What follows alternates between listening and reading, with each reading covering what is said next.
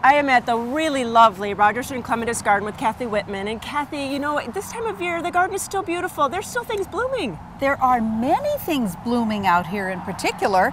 Many of the hardy geraniums, and then some of the leaves are starting to turn color. And here's a wonderful clematis. Look at this called one. Crispina. It's one of our Polish, our Baltic border. And we will have it for sale today at a special plant sale from 9 to 2. That's today. Wonderful. We'll have some special discounts and some members only discounts.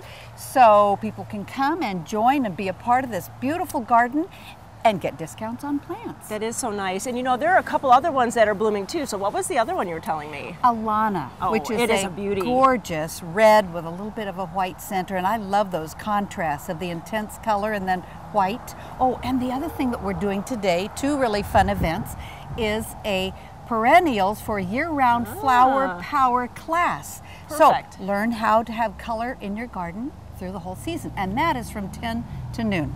So we'd have to leave right away. You can watch the rest of the show and then you can come out here.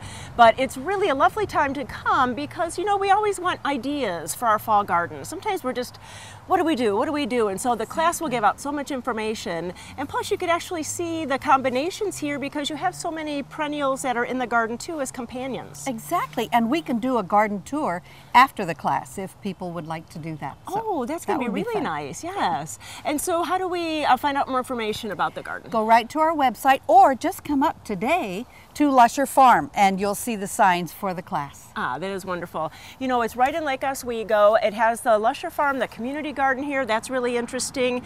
And then just this historic garden, it's really one of a kind. We're so lucky to have it in our area. So thank you so much, and really come on out and have a great time. Thank you so much. You're welcome.